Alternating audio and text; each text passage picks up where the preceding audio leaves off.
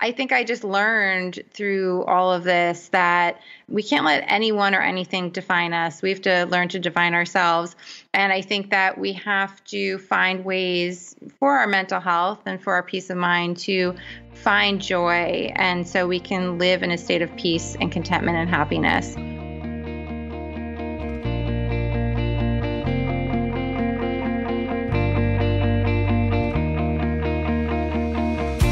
Hello, and welcome back to Seek the Joy podcast. Happy Seek the Joy Thursday. I'm your host, Sydney Weiss, and I don't know about you, but for the last 2 days, I have been holding my breath. Hopefully, by the time this episode airs, the results of the election here in the United States we'll know the results. I don't know. This has been such a stressful and anxiety-producing time, and trying to figure out my own mental health and boundaries and honoring those while also staying informed and aware has been very stressful. And I have a feeling it's been very stressful for you too. So the timing of today's new episode could not be more perfect. It's a total breath of fresh air. On the podcast today, I am joined by Dana-Maxx Pomerantz, and she's the founder and creator behind Instagram's global platform, the Be Happy Project. And the Be Happy Project is a beautiful, positive platform that inspires inner happiness, self-love, and personal growth. What I love so much about this episode and Dana-Maxx's story is that she really would have never started the Be Happy Project if she didn't hit her rock bottom and really have an opportunity to rediscover herself and her joy. And I know I say this all the time on the podcast, but those roadblocks, those moments in our lives that test us, those walls that we hit when those doors don't open, it's always for a reason. And we learn something about ourselves and who we are and what we're capable of and what we're made of. But also we find ourselves on the right path. I really believe in those moments. And so in this week's episode, Dana-Maxx and I chat about the inspiration behind the Be Happy Project, the key to finding inner happiness, and really doing the self-work to get to the self-like. We talk about how really through healing and resilience, we can begin to define ourselves, our self-worth, and begin to live life on our own terms. Plus, Dana-Maxx shares with us the power of a plan B and dreaming another dream, and really why you should go for it. I love this part of the episode, how to become comfortable sharing your truth and your story, and really why it's so important to honor your boundaries. I'm so excited to share today's new episode with Dana-Maxx, and I cannot wait to hear what you think. Make sure to join the conversation on our social media channels, Instagram, Facebook, Twitter, and LinkedIn. We are at Seek the Joy Podcast everywhere. Don't forget, if you're on Spotify listening right now, hit follow. And if you're on Apple Podcasts, hit subscribe. And while you're there, leave us a 5-star rating and review. Ratings and reviews help the podcast get seen by new people and spread our mission as far and wide as possible, but also tells people what Seek the Joy Podcast is all about. When you leave that review, take a screenshot, send it to me, Sydney at seekthejoypodcast.com, and I'll send you a little something to say thank you. Defining yourself and your worth and your joy and really living life on your own terms is such a beautiful theme in today's episode, and it honestly couldn't be more timely, I think, in a time and in a year when so many of us are facing uncertainty and discomfort and shifts and change in a way that maybe we've never experienced before. And I know that Dana-Maxx's words and wisdom and perspective will totally inspire you, and so I can't wait for you guys to listen to this one. So without further ado, here is my conversation with Dana-Maxx of the Be Happy Project.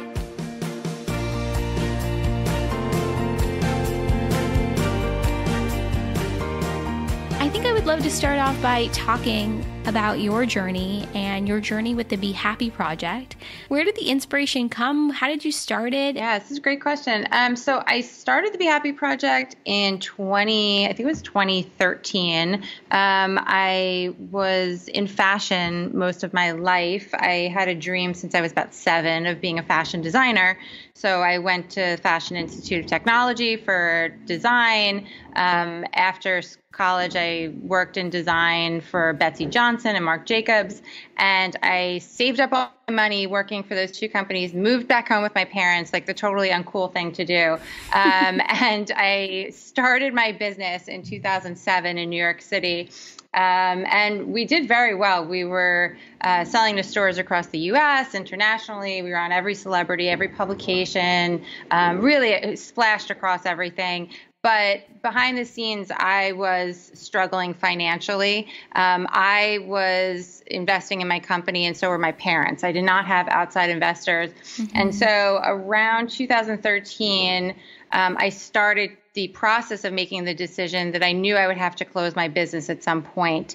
It was a 2-year closing, so to speak. So in 2015, I finally closed it. But I started the Be Happy Project in 2013 because I was realizing that my happiness was always tied to my success, my, if I was doing well, I was like beaming and I was so excited and I felt it so hard. And if somebody rejected me or I missed an opportunity or the business closing itself, I was so suffering inside.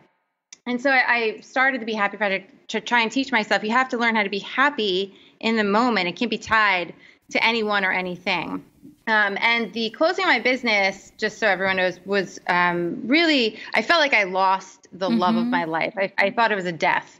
That was the way I grieved it. And so I was in years of therapy. I lost myself in the process. I suddenly, when I officially closed it, had no idea who I was.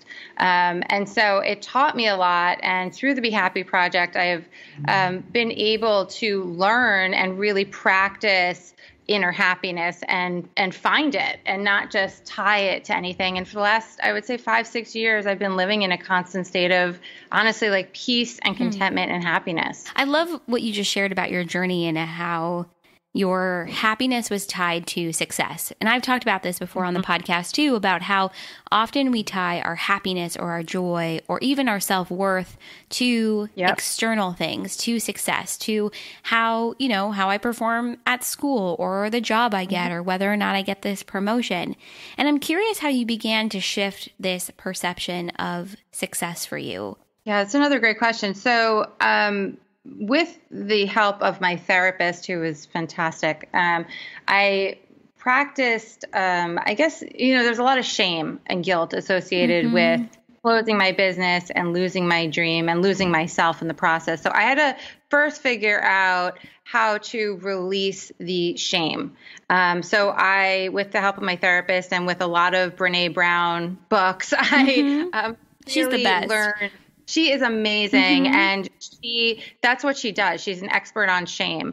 And so I would highly recommend her books. And so I just kind of dived into therapy and her books and just learned how to release the shame. I realized I cared so much about what everybody thought of me during my time, becoming successful. And when I hit rock bottom, I cared so much still what everyone thought of me. They would think I'm a failure. They would think I'm a disgrace. How could she fail? We thought she was doing so well. And so there was so much emotional identity tied to hitting rock bottom. So that was the first step, learning how to release my shame and my guilt. And following that was reclaiming my life and refinding myself and learning that, you know what, I can dream another dream. I can surround myself with good, happy people. I can start collecting moments of joy, which in the long term create lifelong happiness. And you know what, I was living in such a chaotic, I hate to say this, but superficial world, and the fashion industry does tend to be very superficial. And so I suddenly wanted a lot more meaningful purpose in my life. And okay, how do I get to that place? And I still had no idea what I was doing or who I was, but through the Be Happy Project, and it's since grown. I think we're at like almost 500,000 followers now. I mean, through that project, I just learned how to reclaim my life. And all of a sudden I was like, you know what, maybe this is part of my journey. And I never would have done this if it weren't for my failure and my former self. And I've also had to rephrase failure, because I think failure, just the word itself, is just so heavy and dark. Yeah. So I've rephrased it to it's an opportunity for growth. So now anytime, if I hit a bump in the road or someone rejects me or an opportunity doesn't work out, I'm like, that's okay. It's just an opportunity for growth. They may not be right for me. I may not be right for them right now, but it could be right next month. It could be right next year. And if not, I'm still worthy. I still have value, and someone else is going to see that. So, once you get past the releasing the shame and the guilt, and you start focusing on gratitude and surrounding yourself in joy, you then also start shifting into this frame of mind of practicing. I call it like practicing the pause, meaning before emotionally reacting to someone or something that is throwing negativity your way or rejecting you or whatever it is, just breathe. I do a lot of breath work, just breathing through it. I step away. So that way I'm teaching myself how to not be emotionally tied.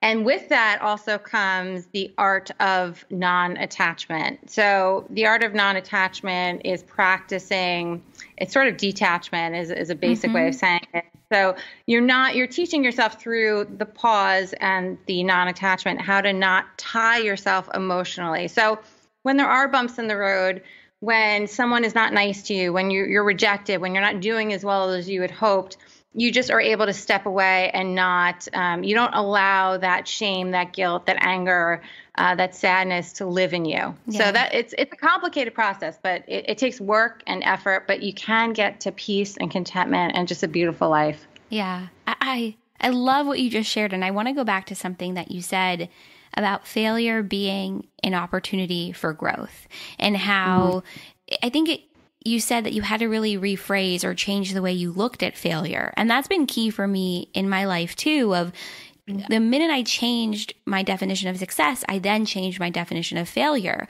So for me, it wasn't so much about, and I think this is a lot of what you were saying too, of not tying it to the external. And for me, if I showed up and I applied for that job, that's a win. If I showed up and I pushed myself, in a new way outside of my comfort zone, that was a win. That was success. And so I love what you said about really not only failure as an opportunity for growth, but within that growth is changing how you look at yourself, how you identify, who you are in the world. This sense of self-worth is tied to that inner peace and that inner happiness, which I think comes from hitting, like landing on your butt, trying something new, and it doesn't go the way that you planned, and knowing for yourself, you said this too, that it's about knowing that you have a plan B, that you can do something else, that there's more out there for you. I'm curious how you really arrived at understanding or knowing that for yourself, because I think sometimes we feel like, we have this one dream, that's it. One and done. Yeah. We limit ourselves. We don't think that there's so much more that we can do or that we should do. And when we get those curveballs that come our way, sometimes it's difficult or challenging to pivot, or it doesn't feel natural. So I'm curious about what that was like for you. Yeah. So, and you're asking very good questions, by the way. Thanks. Yeah, I appreciate these questions. So, so the dream that I've had that dream to be a fashion designer. I had that dream since I was 7 years old. And so that was all I knew. And like you said, I was under the impression if you work hard and you have tenacity and you have talent, you're going to succeed. You're never going to fail. And I had this one dream and that was it.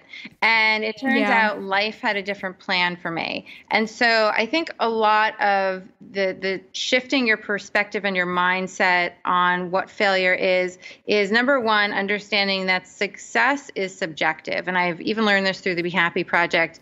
If I work with various brands and companies and people, and success to one person could be like, I just want like 5 new followers, and success to another company, they want like 1 million new downloads. So it varies, and it really, and I think when you're in the arts, especially acting, singing, fashion, anything creative, people's perspective of you is also subjective, and what they think of you in terms of your value in that industry is also subjective. So you have to just understand it really has nothing to do with you. And it has to do, people's opinions and thoughts of you has to do with their own personal experiences. And their likes and dislikes. So, and everyone has different experiences and different likes and dislikes. So that's the first thing. And I think the second thing to shift your mindset on failure is letting go of expectations. And I think expectations are what kills us inside. And so I always had this expectation that I would be the next Diane von Furstenberg. That was my goal. That was my dream. And I worked hard to try and achieve that. And I just realized life has other plans. And so you have to be open to life. You can't catastrophize things. They always say, hope for the best, plan for the worst. And so just don't expect. Like, you can enjoy something. You can, like you said, find moments of joy. Like if you're about to take an exam, yes, be prepared. Work hard for that A, that grade that you want. And if you get a B or a C, okay, take that as a lesson. Like, what can I learn and do differently next time taking an exam? How can I prepare a little differently? And don't be hard on yourself. I think in those times, especially, you have to be compassionate to yourself. And don't be like, oh, what I do wrong? It's not what you did wrong. It's just, okay, what can I do differently? And that's the only way you're going to learn, because life throws us the same lesson over and over and over again in different shapes and forms until we learn our lesson. And so let's get these lessons out of the way early on, right? And then we can live this amazing life. Yeah, I've found that the same lesson will show up, and it'll show up in a bigger way, and in like a way that it's really going to capture your attention until you actually recognize, like, A, what you're supposed to learn, B, maybe how you're supposed to pivot, and then C, what you're supposed to take from that moment. What you just said really reminds me about it not being about the outcome, but having it be more about the journey and the experience and the lessons you learn along the way. And that reminds me too of what you shared earlier about non-attachment and how you've been practicing that, throughout your life.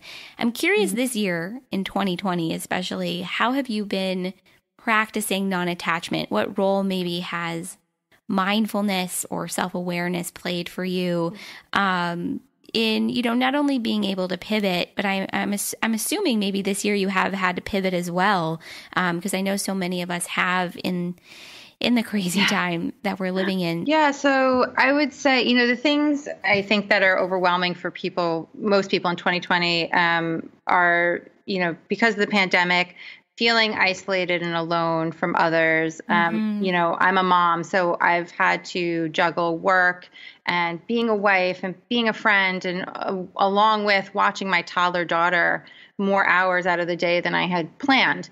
The pandemic was unexpected. Life threw us a curveball, and we all had to adjust.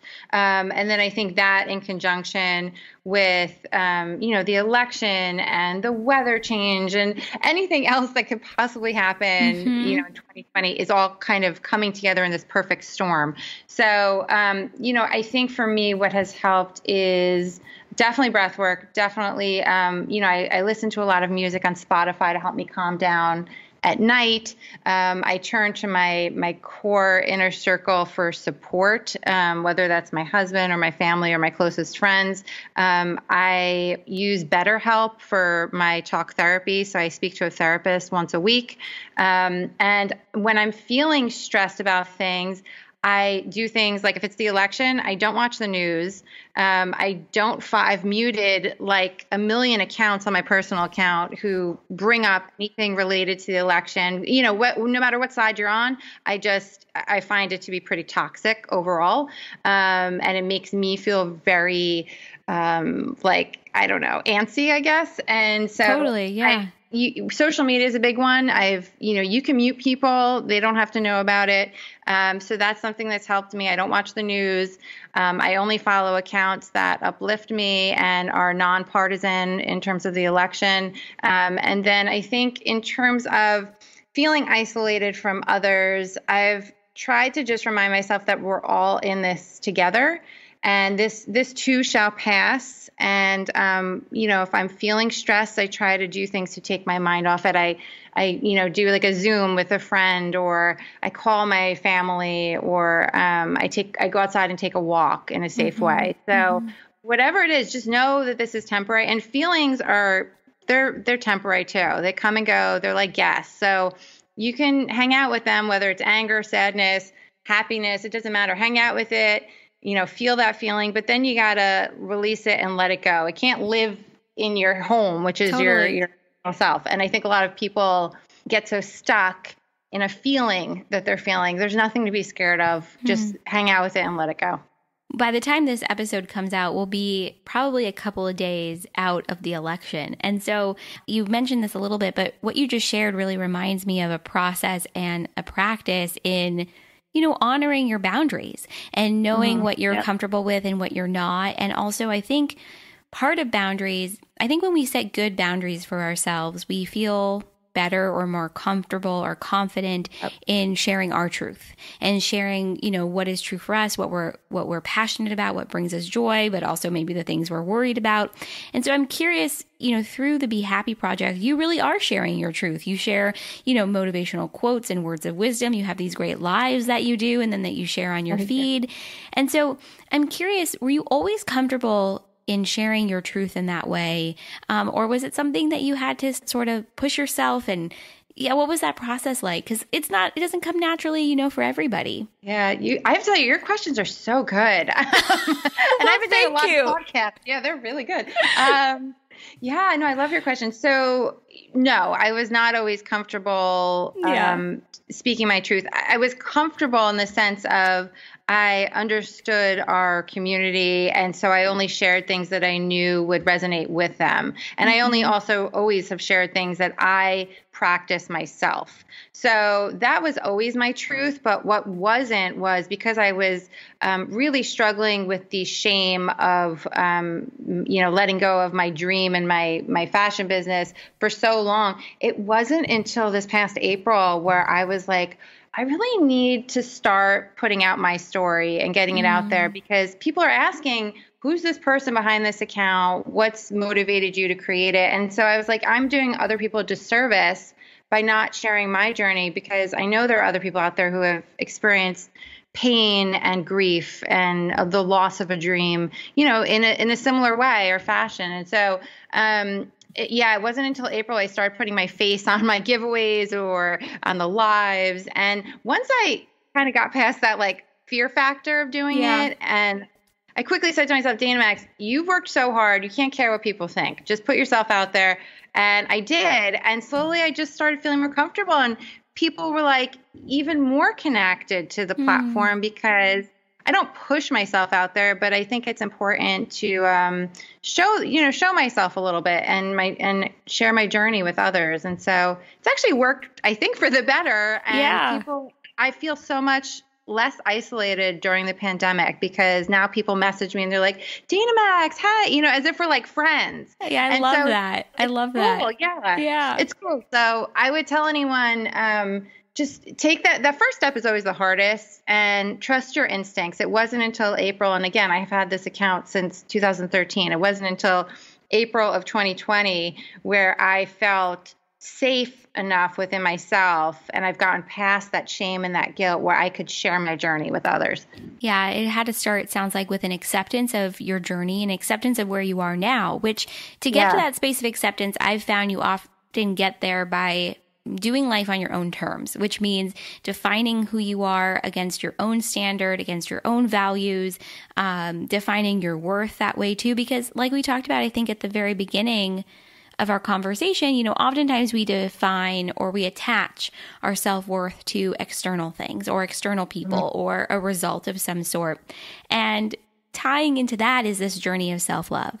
And so I would love to know if you're willing to share a little bit about your journey or path to self-love, because it's not easy. I still, at times, I'm constantly redefining what my self-love is, and how I look at it and how I embrace it. And so I'm curious what your journey has been like getting to this space of self-love for yourself. Yeah. So, I think I've always, in a way, struggled with self-love because I was diagnosed with type 1 diabetes when I was about 7 years old, around the same time that I developed my passion and purpose in life. And so I felt really different. I felt like an outsider. I felt like no one understood why I felt different because it was an invisible disease to most people. But it's a disease where you are managing it 24/7, and it feels like a job unto itself. And so I have struggled with that for probably over 20 years until I got to a place where I started feeling comfortable in my own skin with the disease. So that definitely for me impaired my ability to love myself and like myself for who I was. And then once I got through the nastiness of, losing my dream and myself, I found, wait a second, like I actually like myself, even if I don't have this dream anymore, even if I don't have my business anymore, and I've lost some quote unquote friends from it. Like who cares? Like I'm still a kind person. I'm funny. I have good people in my life. There's so much more I can offer this world. And so I started to practice daily self-love, what I like to call, because I think self-love is a heavy term and I think it's unreachable for a lot of people. I think you got to do the self-work to get to the self-like. Ooh, that's good. Thank you. Yeah. So I got to the self-like, and I have days where I have self-love for sure. And there are days where I'm just like, like we talked about earlier, my hair is a mess today. It's like, okay, I don't love my hair today. I don't really like it, but I got hair. You know what I mean? So it's like, I'm blessed that I even have hair. So I try and put a different perspective on things, and I try to focus on self-like every day. I listen to music that empowers me. I sometimes put Post-its around my house in my drawers. When I open a drawer, I forget I put it there, and it says like, I like myself today, or, I'm smart, I'm kind, whatever it is. And I also work on self-like with my 2-year-old daughter. So I'm trying to implement in any way I can. And through the Be Happy Project, I do it as well. So it's constant reminders. I love this concept of self-like, and you have to do the self-work to get to the self-like. I love that, because that's true. It really is a process of doing the inner work. And the inner work is actually going to look so different for everyone, because we all have different struggles or barriers or life experiences in general that really shape the way that we look at ourselves and shape the way that we look at ourselves in the world too. And I love that you shared that you're also practicing this with your 2-year-old daughter.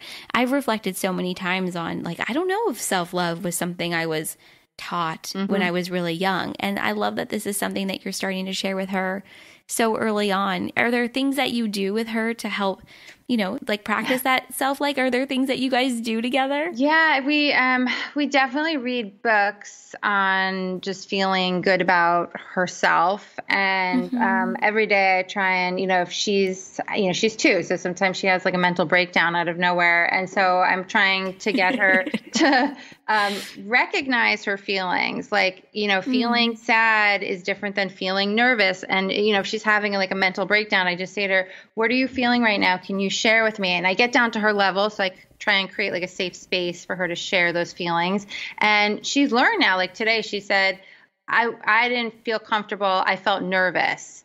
Instead of usually she used to say, I'm sad, I'm frustrated. And now she's learning to really hone in on that feeling. And so getting in touch with herself more is important. And also every day we try and work on, I'll say to her, like, she'll come down in like a princess dress and I say, you look beautiful. And then she goes, I'm beautiful. And I said, and you say, I'm smart. And so we start on this like self-love affirmation path. And so she says out loud, I am smart, I am kind, whatever it is. So yeah. I love that, because even as adults, we struggle with recognizing what our feelings are. Like, what is this that I'm experiencing in this moment? Like, is it fear? Is it anxiety? Is it panic? Sometimes it's just exhaustion that, masks itself as everything else. So I think that's I love that you shared that about your daughter, because we can apply this, I think, at any age. The power of recognizing your feelings, identifying it, naming it, and then being able to either work through it or, like you shared earlier, emotions are like guests. You can spend as much time with them as you want. I think that's a really good point. Thank you. Yeah. And I just think just teaching yourself or teaching your child to not be afraid of your feelings is such a huge thing. And, honestly, I grew up in a house that wasn't super feeling oriented. I was kind of like the black sheep in that way. And so I was very emotional my whole life. And so I've had to learn how to express my emotions, how to be around people who maybe aren't as in touch with their feelings as I am, and allow them to feel safe to express their feelings too, because a lot of people don't know how to. And like you said, a lot of people don't even know what they're feeling. And so, I think it takes work. It really, really does. All of this stuff we're talking about, it takes consistent effort. And I think another piece of it is that, we all have this negative voice in our head that likes to bring us down and keep us down. And, this really goes to identity, self-love, plan B, everything. And I think a huge part of the self-work is getting that voice to quiet down so it's not so mentally overpowering, and we take our power back. And so, I've learned anytime I hear that voice come in, I tell it to stop. I literally walk away. I do not give it the space, the time, the platform, anything. Because whether it's our negative inner critic or, critics in our lives, it could be family members, it could be friends, it could be a boss, whatever it is, there's always going to be a voice that tells you or tries to tell you that you're not good enough. And so we have to learn how to shut out the noise and know that we are worthy and good enough, no matter what anybody says. So. Yeah. I love that you brought up the inner critic, because that voice will stop you from chasing after your dreams, from believing you have a plan B, that you have another dream that you can go after, that you're worthy of it. And so getting it to quiet down, I mean, at least at the beginning for me, I remember it was like a full-time job, because it just sneaks in. It sneaks in when you least expect it. You could be, taking a walk or working on something that you've done a million times, and that voice creeps in and you start to doubt yourself. And I love that you said you really have to take your power back, because that voice can start to define you, or you can allow it to define you. And I love just what you said about taking your power back. And it sounds like you had to do that at different, points in your life too, and really decide for yourself, like, no, this is who I am. Not what that voice says, not what, not having that business anymore would say to somebody else. Like, I actually know who I am. And I think that's really powerful too. Thank you. Yeah. And, I think it takes, sometimes it takes hitting rock bottom to learn who you are and reclaim yourself and your life. And that's okay too. And I think, your dream, it could be a piece of you, a part of you, but it doesn't have to be all of you. And I learned that as well. And the negative voice, like you said, it used to pop in my head all the time unexpectedly. It was just constant noise in my head telling me I wasn't good enough, or why didn't I do this better, or whatever it is. And so I'm now in a place, just because of all the work that I've done, I don't even have a negative voice. I really don't. Because the second it will be once in a blue moon, I'll have my negative voice pop up. I do not let it hang out with me. Like, that is a toxic person. Nobody has time for that. Absolutely not. No, exactly. And it goes back to what you said, creating healthy boundaries with yourself. And so the more you can let go and not listen and not give your negative voice like any sort of platform, the more peaceful and content of a life you'll have. And you'll be able to, if somebody rejects you, or you don't do as well on a test, or you miss an opportunity, or your kid is having a mental breakdown, you're not going to take any of those things as personally, and you're not going to let it stress you out as much, because you can just take a deep breath and come back to it. You can figure it out. Your whole perspective on these negative situations just changes. Yeah, I think you're spot on with that. And I think it's about not giving it the time of day, just not giving it the time of day, not entertaining it. And I've had to do that too. You just say, nope, not now. Nope, not now. And it's a constant mental exercise. I know that so much of your work is centered around really finding inner happiness and inner peace and this sense of self-worth. And I'm curious today, how do you define happiness? So to me, happiness is living in the present moment and collecting moments of joy. That creates lifelong, long-term happiness. And I don't believe in chasing happiness. I don't believe in chasing people or opportunities for that matter. I think you can try and be tenacious about it, but I think chasing kind of says that there's an imbalance going on. So, you just have to stay balanced. You have to learn how to ride the waves of life. That's a big one. And I think happiness comes with all of that. With peace, with contentment, comes happiness. I love this. It's about collecting moments of joy. And those moments of joy are going to look different for everyone, which is why I think your definition is so beautiful, because it's so open-ended. I think sometimes I don't know about you, but sometimes we look for others to define our emotions or define our experiences. And this is feeling like such a beautiful theme of our conversation of you're defining that, and you're defining your joy and defining your happiness. And so I'm curious, what is bringing you joy right now? Both through your work with the Be Happy Project, but, in life in general. So in this moment, what is bringing me joy is spending time with you and connecting with you.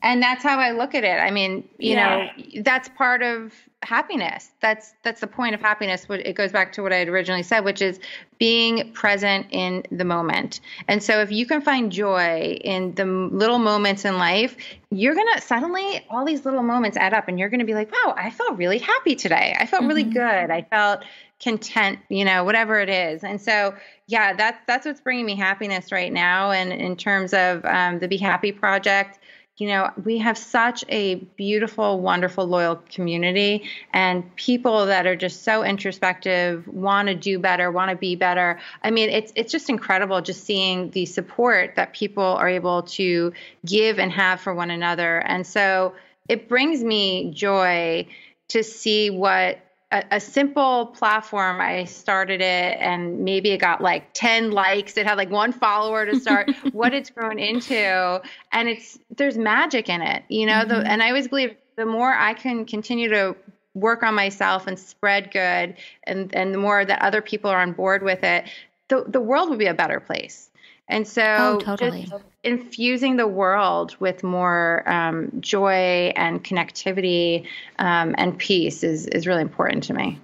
And what's so beautiful, too, about what you just said is that when you create something out of inspiration or out of joy, it speaks for itself. There's like an energy that's kind of attached to it that I think other people can see and they can feel and that they're drawn to.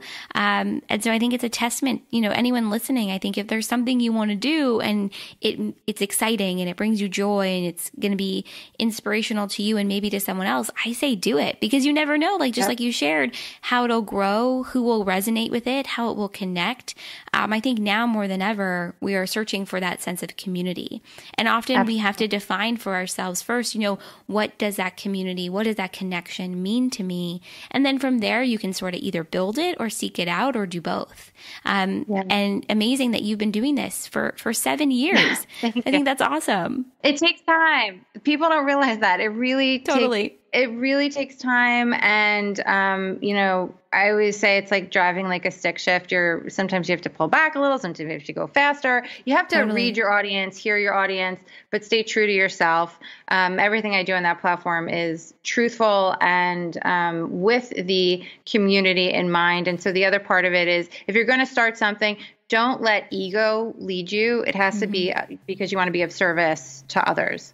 And so when you're of service to others, but you're living in your truth, people are going to pick up on that. It's going to be authentic to people. People are really going to resonate with whatever it is that you're sharing. And so ego is also something that is very toxic to us as humans. And so you can't be driven by ego. That's such a good point too. And I think it really is about coming from that space of service. And oftentimes it's that space of service, you come to it through your own experiences and what it is that you need. And then you see how you can help serve and seek that out and share that with others too. I mean, when I started the podcast, I really needed connection. I really wanted to talk with other people who had similar stories or experiences or were really willing just to be vulnerable, because it was something that I really needed.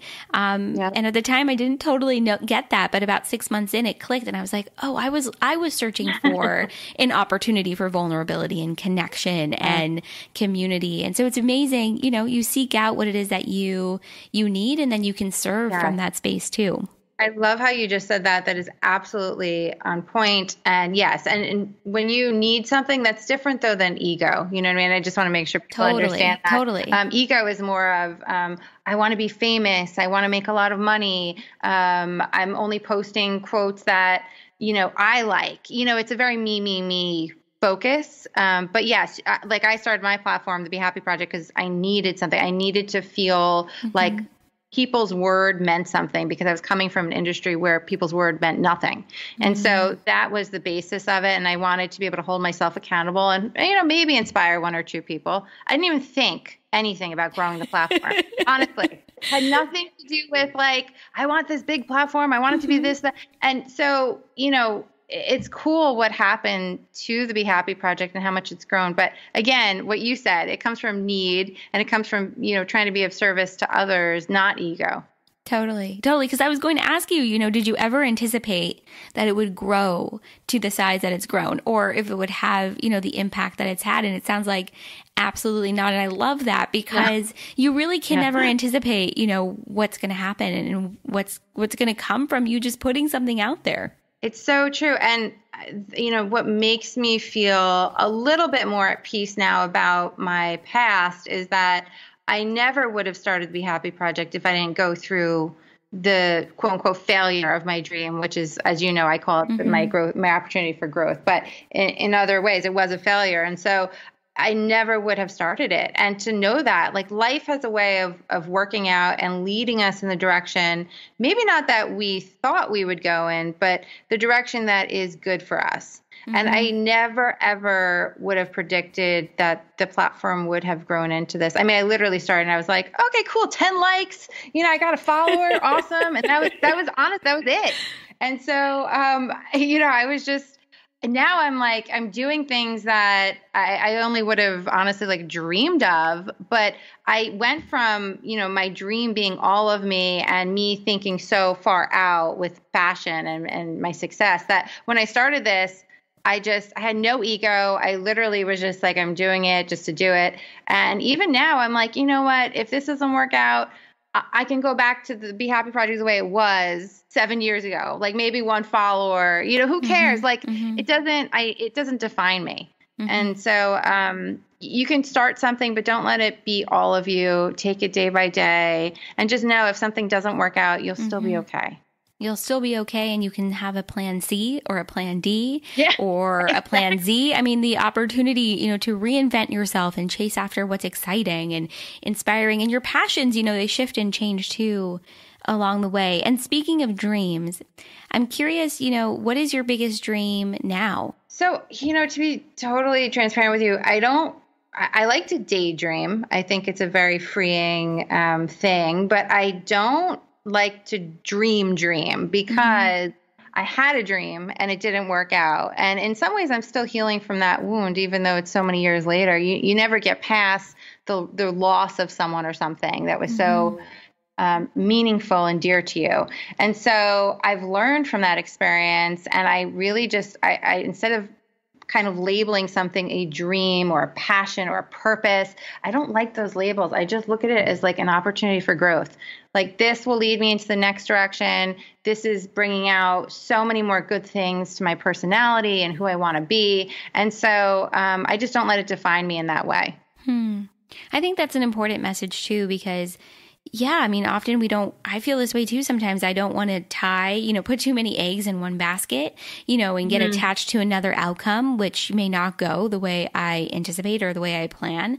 But allowing yourself, I think, to think about the different possibilities and what you could do next and how your passion can grow and evolve. I think those are dreams that we often don't talk about or even think about. So I love what you just shared, because I think that's an interesting perspective that I don't know if anyone's even shared that, when I've asked that question before. So I think that's great. I think that's an important reminder for sure. Yeah. And you can, I think there's a beautiful aspect to daydreaming and things like that, or having a dream. I even have, I still keep a notebook on the side of my bed. And whenever I have an idea, I'm an idea person, I write it down. And the more you can, to me, that's dreaming a little bit, but it's not creating one solid dream. Like, this is what I want to do, next with the Be Happy Project. This is where I want to take it. Right. I don't live in that anymore. I never have in the last 6 years. Yeah. Yeah. And I think that's an important reminder and good for your mental health, right? And your well-being and your sanity. Definitely your sanity. Absolutely.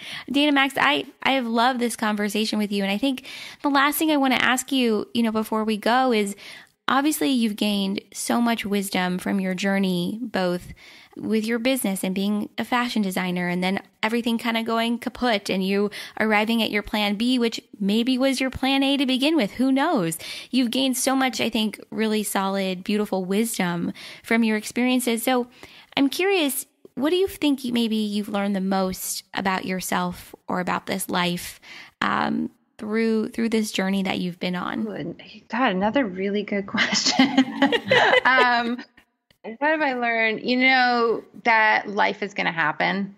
And, sometimes it happens in a way that we didn't expect it to happen. And, if I told my younger self, like when I was 7, that, I know you want to be a big time fashion designer, you'll get to it for a little bit, but it's not going to maybe happen for you long term. I think I would have been devastated, but I think I just learned through all of this that we can't let anyone or anything define us. We have to learn to define ourselves. And I think that we have to find ways for our mental health and for our peace of mind to find joy. And so we can live in a state of peace and contentment and happiness.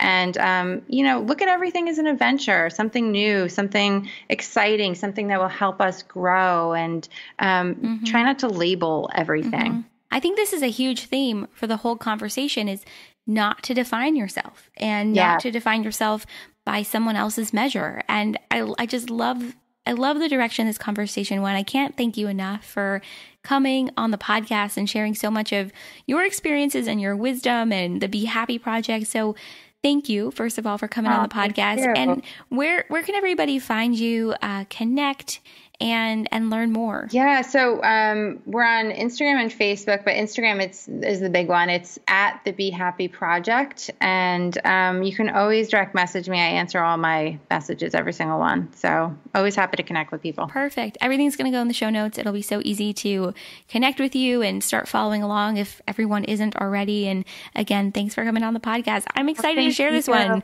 and I think it's going to be so refreshing, I think, to share this episode after the election and everything else that's going on. So thank you so much. Oh my goodness. It was honestly, I don't know if we're still recording, but your questions were amazing. Really. Oh, thank you. Truthfully, I've done so many podcasts, and your questions were just really different. And so I think you really think through your, not that other people don't, but I think you kind of look at it from a different perspective, which is really interesting. So I would highly recommend your podcast. Oh, you're so sweet. Well, we are definitely still recording, and I really appreciate that. And so thank you. You can throw that in there. I will. Appreciate it.